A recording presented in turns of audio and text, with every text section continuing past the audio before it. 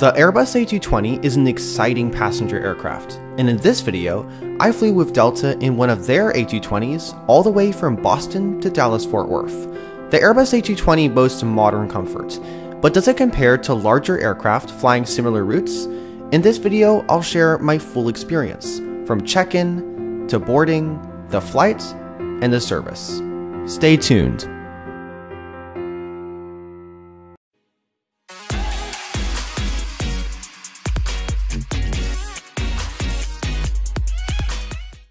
My journey began at Boston Logan Airport. Check-in was quick and easy, as I had checked in online through the Delta app the night before. Dropping off a checked bag was as simple as showing my passport at the bag drop-off counter. In no time, I was already in the security line, which was located right next to the Delta check-in counter.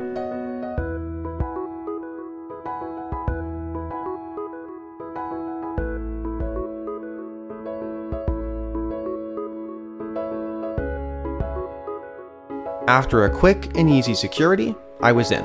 As I had about an hour until my flight, I took some time looking around the terminal, Terminal A. Before I go any further, if you continue to enjoy this video, consider subscribing. I have another flight review planned soon, flying in a rare quad jet internationally, so you don't want to miss it.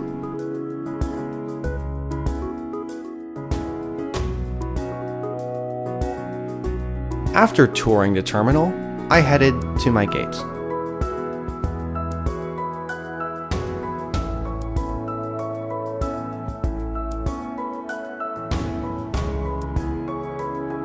Not long afterwards, we were ready for boarding.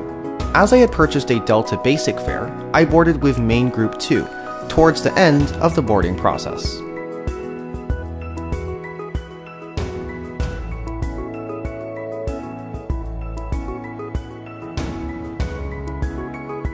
After heading over the jet bridge, I made my way into the Airbus A220-100 we would be flying.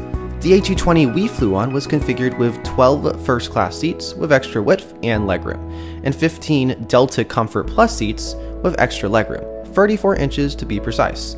Where I was sitting in regular economy seat 28E, I had 18.6 inches of width and 32 inches of legroom. While the amount of legroom was pretty standard, a bit of extra width felt nice.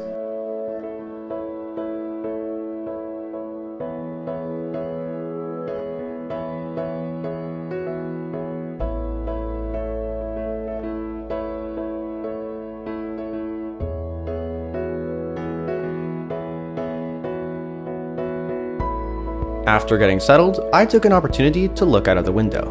We soon pushed back and taxied across the airport.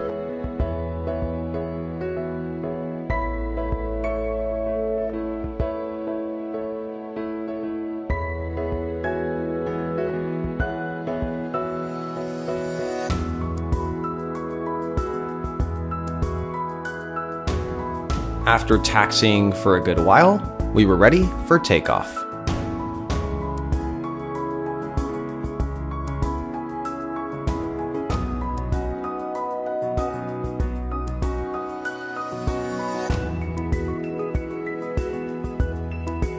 The takeoff was the quickest and steepest I have ever experienced.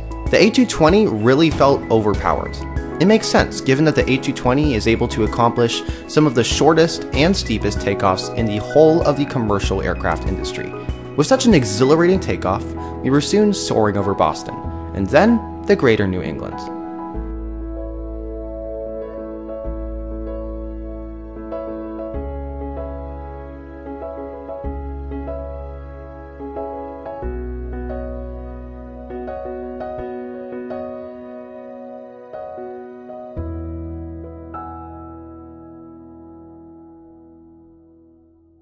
Soon after the seatbelt sign came off, we were given headphones, and then an option for a complimentary drink and snack. I chose coffee and Delta's famous cookies, along with a Sprite and a granola bar.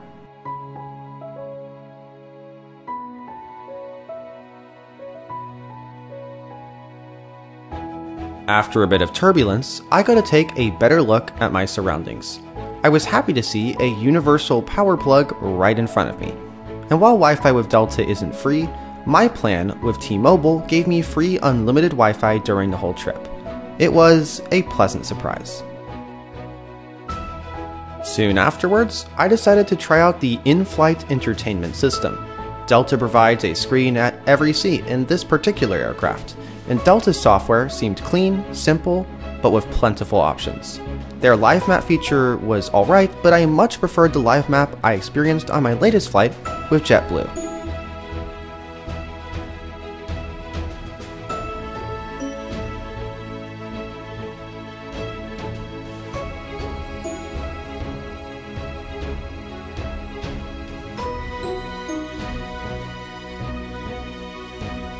After looking through the IFE system, I sat back and enjoyed the setting sun.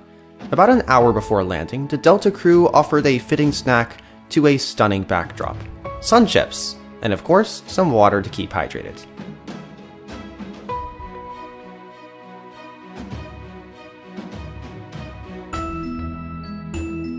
I didn't have long, however, as our flight was quickly descending into North Texas. Unfortunately, my landing time-lapse footage cut out, but my experience with Delta's A220 economy class was not hindered. My experience was superb. Not only did the aircraft feel fun to fly in, the modern features, lighting, and cabin altitude made this a truly comfortable flight. The A220 is really a masterpiece, both for airlines and for passengers like you and I.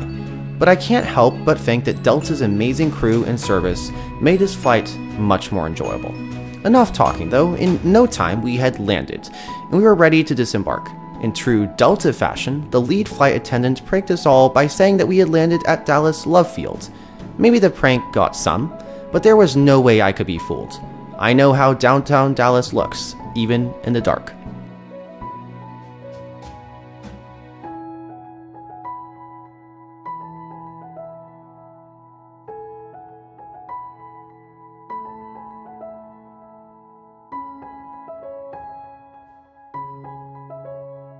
I can't say how much I enjoyed this flight. As I walked on the jet bridge, I realized that this service and personal space would have been fully acceptable on even an 11-hour flight.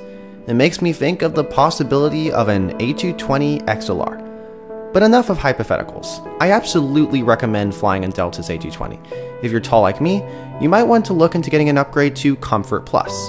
The upgrade would have costed me about an extra $70. For this flight, however, the legroom was doable. If it was much longer, maybe for me, an upgrade would have been worth it. If you enjoyed this review, please consider giving this video a like. It's the easiest way to show your appreciation. Also, I wanted to let all of y'all know of a new opportunity to support creation of content like this and get a shout out at the end of each video. If you'd like an upgrade in content perks, including a shout out at the end of each video like I just mentioned, consider becoming a channel member, starting at just 99 cents. Once again, another great international flight review is in the works. So if you're interested, consider subscribing. That's it for this video. I'll see you in the next.